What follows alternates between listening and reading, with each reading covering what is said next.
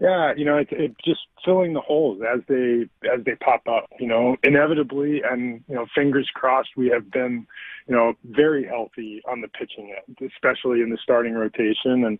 And we're doing a lot of work on the market right now to try to determine if there is an opportunity to add to our staff, to add that arm that maybe relieves some of the pressure that many of the other guys are carrying right now, or innings load that they're carrying. That's probably the one, obvious thing we can look at. But, the market is still developing. There's no certainty at this point to, who's buying, who's selling, which players may or may not be available.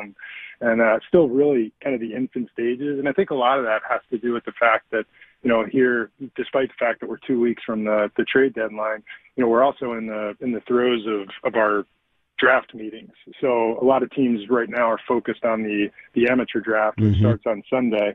And, that's, I want to say in some way that is probably slowing down the trade market to some degree.